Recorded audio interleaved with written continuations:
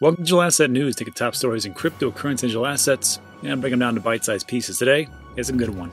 First up, Bitcoin is sure winning the battle of the safe havens as another publicly traded company invests $115 million in Bitcoin. And it's like I said before, once the dominoes start to fall, it will be a chain effect, and here comes the next domino piece. A new report is out by investing giant Fidelity, and it says that undoubtedly people are going to move to Bitcoin. And the real story isn't that they're going to move to Bitcoin, it's the way in which the information is going to start moving, which will trigger the next massive bull run and the FOMO effect. Also, Chainlink Network hits new milestone of over 30 billion in cumulative transaction volume, and this could be a deceiving number. And finally, in bad news, South Korea, there's going to be a 20% tax on crypto profits, whereas before there was absolutely no taxes whatsoever. And what this could actually mean moving forward for cryptocurrency digital assets in other countries, on top of the amount of taxes we have to pay here in the United States. So again, all that first, let's take a look at the market. So today it is October 14th. It is about 3 p.m. Texas time, and kind of a red sideways day. Not really too much action going on. Bitcoin is at 11,375, but it is up 7% for the 7-day period, only down 0.4%. So hey, not too bad. 375 for Ethereum. I'll take those numbers. Tether and XRP. Yeah, Bitcoin Cash up 0.7%, and everything else is pretty much in the red. Let's see who's the biggest loser of the day. Crypto.com, that's not good. 6.2%, 1.55% for Tezos, all right. 4% for Cosmos, 4.2, 2.8. So everything's pretty much taking a little bit of a dip. 8% for Uniswap. What a bummer that is. I do like Uniswap. I like how they did everything. They're building a community. It's tough to see them take that a hit, but hey, it is cryptocurrency market, right? 5.2 down, 8.4 for Yearn. Oh man, 14,000. I wonder if it's going to dip below 10,000 at some point. Compound down 5%. Hey, Ren up 12%. Congratulations, all you Ren holders. Massive run, and they're up 63% for the week. Wow. So I believe there was a new listing. That could be one of the reasons for Ren's monstrous gains. So congratulations again. So everything's in the red. So you gotta wonder what's going on in the big picture. What's happening?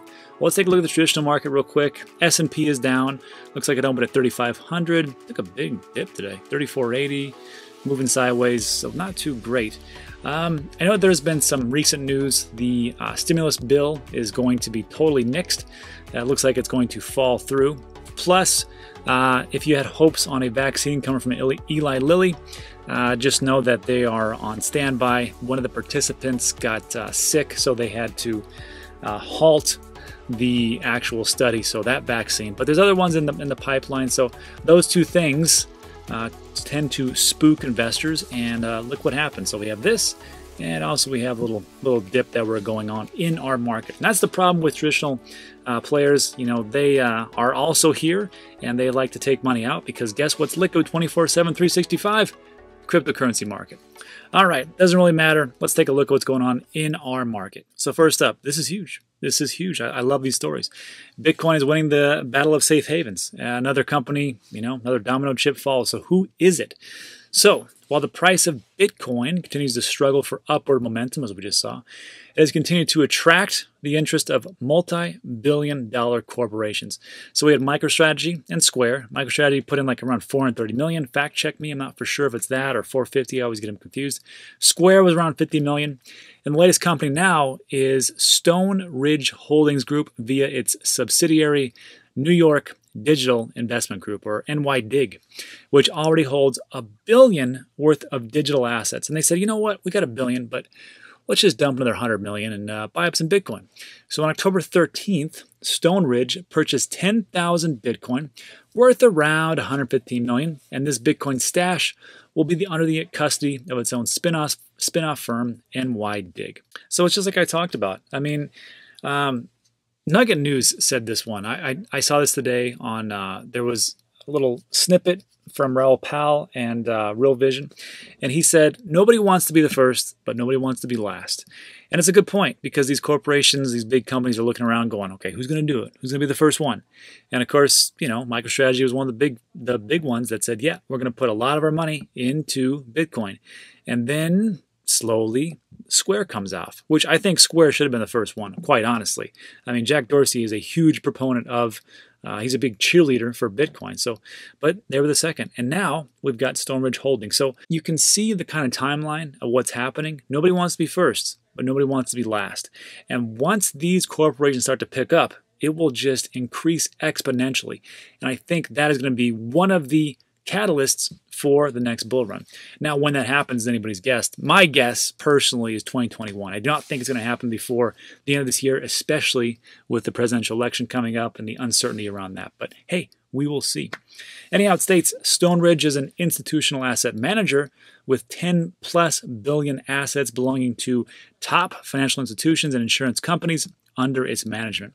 The announcement indicates that the 10,000 Bitcoin purchased by Stone Ridge was made pursuant to its Treasury Reserve strategy. And it's the same thing that MicroStrategy did. They go, look, we've got a ton of money here, and unfortunately, it's on fire because what the Fed is doing right now, the quantitative easing, they're printing money like it's going out of style, and our money is just, really just losing its value day by day, second by second, week by week, month by month. We have to do something with it, and we need a asset that is not being easing out, maybe something that's being hardening, a quantitative hardening, and that's what Bitcoin's all about. So they took their treasury, dumped a ton of, $430+ million, and here's where we're at. But the article is interesting, and it's great that this is happening, but this is what really made me feature this article first. And it states, as Bitcoin transitions to a predominantly institutionally owned asset, NYDIG is better positioned than ever to be the leading provider of Bitcoin solutions to corporations, institutions, and banks. I'm going to read that one more time. As Bitcoin transitions to a predominantly institutionally owned asset, NYDIG is positioned to be the leader for Bitcoin solutions to corporations, institutions, and banks. What does that say to you? First of all, that says they want your Bitcoin, and they're going to manipulate the market until they get it. Second of all, the reason they're saying this isn't because they think it's going to happen or they've got a good hunch.